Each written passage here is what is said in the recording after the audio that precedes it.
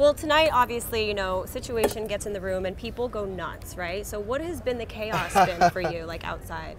You know what? I don't know. I mean, didn't we it. bump into each other the other night? Yeah, we were at the Us Weekly party. Yeah, it was a little crazy, right? It was crazy. Yeah. Everywhere you go, you're getting stopped. I mean, now you're like this iconic reality star, and Yes. also Dancing with the Stars just like skyrocketed you. How do you feel about the success? You know what? You It was one of the hardest things I've ever done, but Right. you know what? It was definitely a smart move, I think. You know, because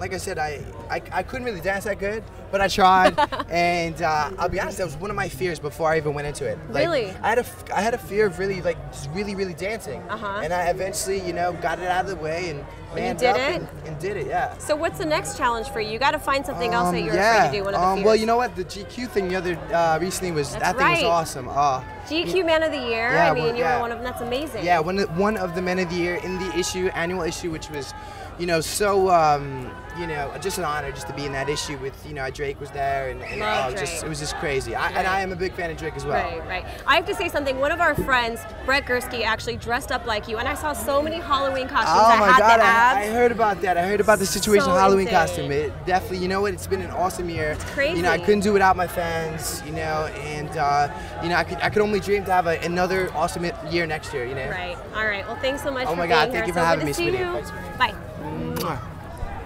Bye.